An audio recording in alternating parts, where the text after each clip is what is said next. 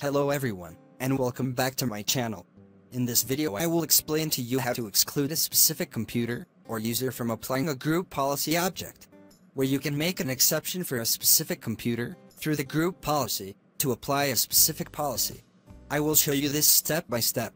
When you open the Group Policy Management console, expand the forest, and select the group policy object applied to users and computers in this object that you want to exclude its application to a specific user or computer.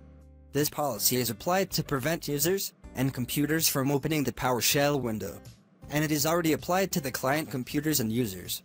And indeed the GPO is applied to this computer by preventing the PowerShell window from opening. So if you want to prevent this computer from applying this policy to it, you must specify the computer name, know the computer name, and keep it. After specifying the name of the computer that you want to exclude from applying the group policy object, go back to the domain server and open Active Directory users and computers. You will find the computer in the organizational unit called computers. Here I want to move this computer to the OU called test, because the OU is the one to which the policy that I want to exclude the computer from is applied. This is for example, and thus you can organize the organizational units in the way you want. You can close Active Directory users and computers, and then open Group Policy Management, and select the Group Policy object. On the other side, select the Delegation tab, and at the bottom click on the Advanced button. And from GPO settings, click on the Add button, and here you will find that it is possible to add users and groups. Click on the Object Type button, to add the ability to add computers, select Computers.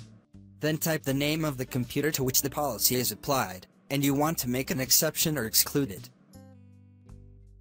After that, specify the name of the computer after adding it, and go down to specify the permissions. Specify the apply group policy permission, and I will check the DENI box, so that the DENI is made to apply the GPO to this computer.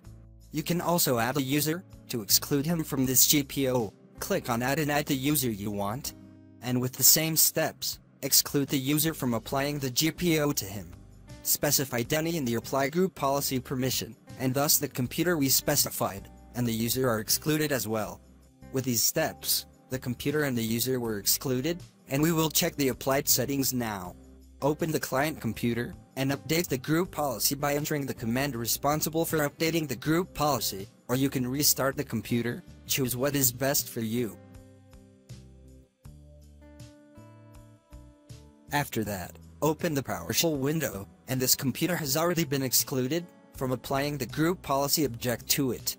With these steps you can exclude a specific user or computer from applying the group policy object. I hope the video is useful to you. Thank you for watching.